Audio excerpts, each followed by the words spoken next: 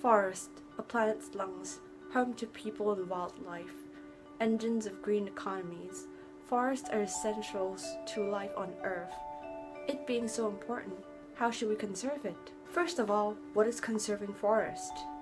Conserving forests is basically the act of protecting forests, maintaining forested areas for survival of future generations, and preventing wildlife from losing their habitat. Why conserve forests?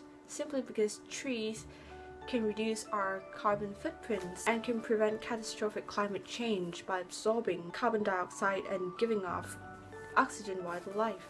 Forests also prevent soil erosions and landslides. As we all know, without trees, soil will have nothing to grasp onto during heavy rains, which may result in landslides and soil erosion. Moving on to how to conserve forests, support reforestation and start fresh forestation programs. And also make sure that there is proper utilization of forests and forest products. Besides, controlling over forest fire is quite important as well. Sometimes fire does start by a natural process, for example lightnings and friction between trees during speedy winds, but mostly are started by men. Last but not least, who needs to conserve forests? You, me, everybody. Doesn't mean you're a small citizen there's nothing you can do to help. Start small by supporting reforestation programs and stop polluting forests. Thank you.